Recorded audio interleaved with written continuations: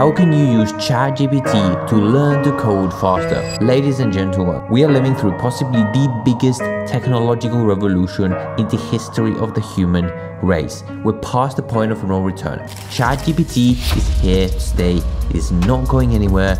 We have to learn to live with it. So for each individual among us, the thing we need to do is figure out how can we use ChatGPT and all of these new tools to achieve the things that we want to achieve the most. And specifically for us in this video, I'm going to tell you exactly how you can use ChatGPT to learn to code faster than you could otherwise. And the things I'm talking about in this video, honestly, I think are just the beginning. And there's one specific tip that I'm gonna go through in this video that when I tried it, I just tried it because thinking this is no way this is gonna work. And when it did work, and when I realized that, well, actually I can include this in the video, I just could not believe it. The first thing you can do is use ChatGPT as your teacher. We always thought first it's gonna be manual jobs and all these kinds of things that are gonna be replaced. And only maybe at some point in the future it's gonna be creative fields like teaching, for example, but it has actually been completely the opposite. These are the first things that this thing is now replacing. And as scary as this is, if you are wanting to learn something at some point in the future, you will have no other option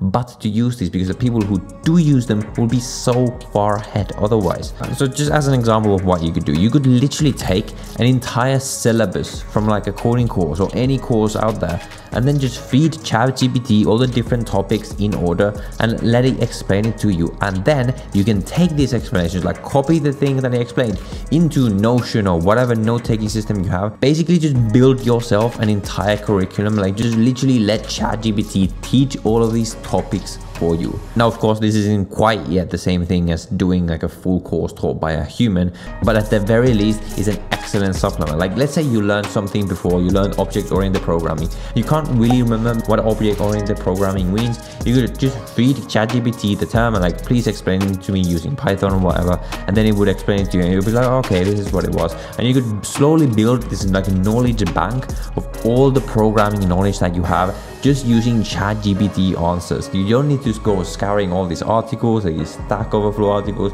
thinking about which answers are good, which are bad, because the answers that it gives you, 95% of the time, they're going to be very accurate and they're going to be very good explanations with code examples, all these kinds of things. In the future, there are probably going to be full-on coding courses and full-on education that is simply created by these tools, by ChatGPT, a fully AI generated course. You might think now that would be insane, but I think that it's almost impossible that this will not happen. The next way you can use ChatGPT to learn to code fast is to use it to test your knowledge. The number one most effective learning strategy that unfortunately 95% of people completely ignore is actually testing your knowledge and extracting knowledge out of your brain as much as possible. Because the way your brain works, you put knowledge into your brain, it doesn't quite stick. If you don't use it, your brain is just going to assume that it's not important and it's just going to push it out.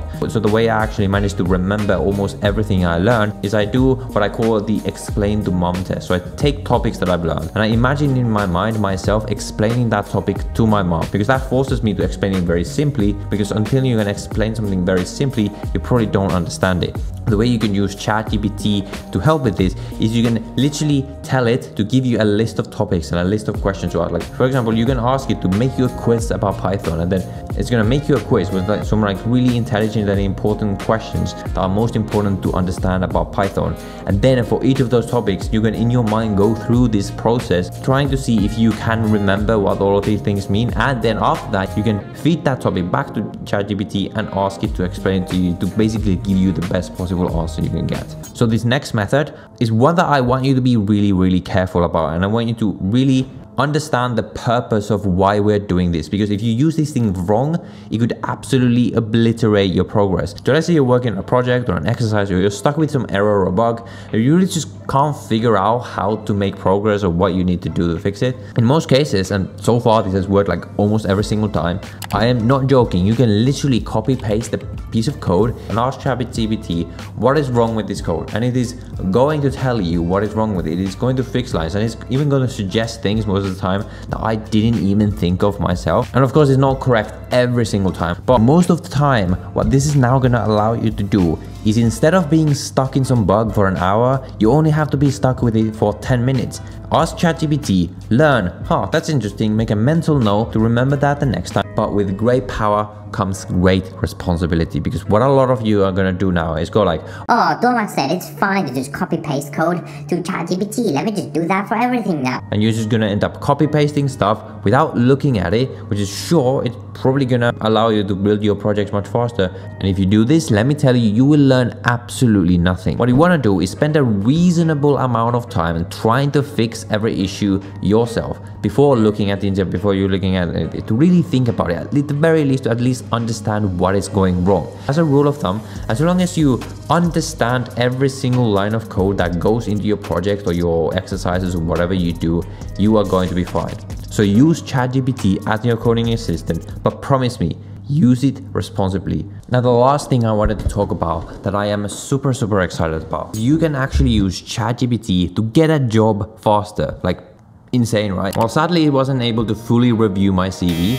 It was able to, for example, improve my LinkedIn about page. I literally fed it my about page from my LinkedIn, asking to improve it, and I could not believe this, but it gave some pretty good suggestions, and I agree that it is now more effective. In terms of getting a job, the number one thing I always tell my coaching clients, for example, that if you're not getting interviews, it's probably because of your CV. And we can talk about how to get experience even if you don't have any internships or degree or anything like that. But there's certain ways in which you want to be writing every single one of your bullet points on your CV, specifically using these action verbs and all these kind of things. So what I did is I literally gave ChatGPT one of the bullet points from one of my clients' CVs, and he rewrote it in a way that is really effective. And of course, again, you don't just want to be making your CV by copy pasting things from ChatGPT. Like, it's not yet the same thing as having your CV reviewed by a human. Everything about AI is really just about using technology to help you rather than being afraid of it. Another example of a situation where technology has really made my life a lot easier recently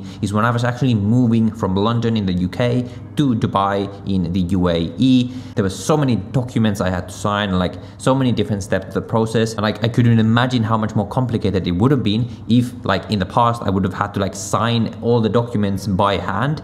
But thanks to today's technology, I don't have to do that. Today, there exist tools like, for example, Sign Now, which is this e-signature tool that simply allows me to sign all the documents for my visa with my company electronically. So I didn't even have to physically be in Dubai when I was going through this entire process. And if you, like me, are in the position where you are building your own business, you are going to need to sign a lot of documents. There's going to be a lot of contracts, a lot of hassle, all of that. And tools like Sign Now make this entire process so much easier, because you can literally just use Sign Now's abilities to upload a PDF, then create some fillable fields, and then you can just invite others to fill and sign the documents by emails with literally just like a click of a button. And then you can even track the progress of who has signed it, and there are like a bunch of really great tutorials on their website on how you can get started with it with any programming language that you want. And then finally, you can just download the fully signed document to your record. And this is exactly what I do every time, for example, I have a sponsorship deal